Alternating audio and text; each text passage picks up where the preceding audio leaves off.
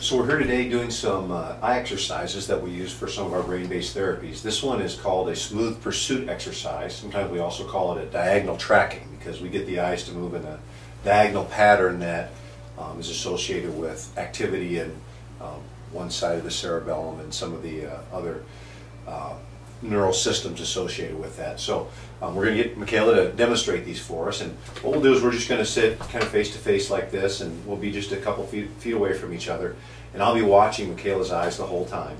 And for this one we're going to do a down, right, up, left smooth pursuit exercise, and that's going to be with the patient's orientation, so down into Michaela's right and up into Michaela's left. And so we'll start up here, and you just need a little target that she can look at. And I'm just using the tip of a red marker here. And she'll put her eyes on that, and then she'll just slowly follow it, keeping her eyes right on it, down and right, up and left. And we'll just go back and forth.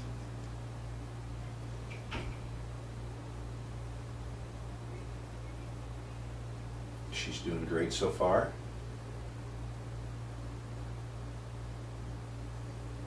Okay, and so you probably noticed we took about 2 seconds to sweep through this, and then about 2 seconds to sweep back up the other way.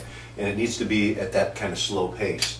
And then we count down as 1, up as 2, down as 3, up as 4.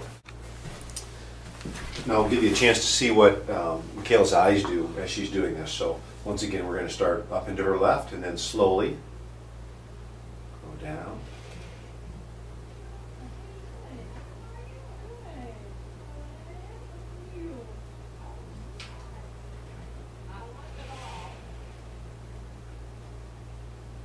Back here.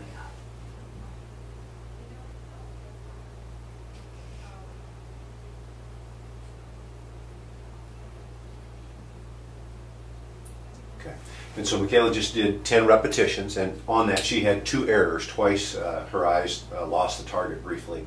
And so on the initial sets, what we usually do is we just keep going and just cue her to come back when she makes an error. And then if we're going specifically for as many as possible in a row, or a certain goal in a row, you know, as soon as she looks off, why then we would stop and say, okay, you know, you did 6, that was it, that was your maximum that you did today. So once again, we watch closely for those errors, and an error is when her eyes move. Now we would also consider it an error if her body got real fidgety, or if she turned her head, or she talked, or crossed her ankles. Any other extraneous movement, basically, we would consider an error as well. So once again, that is diagonal eye tracking, or smooth pursuit exercises. We demonstrated them down, right, up, left, and if we were going to do the opposite direction, which would be down, left, up, right, we just switch the direction.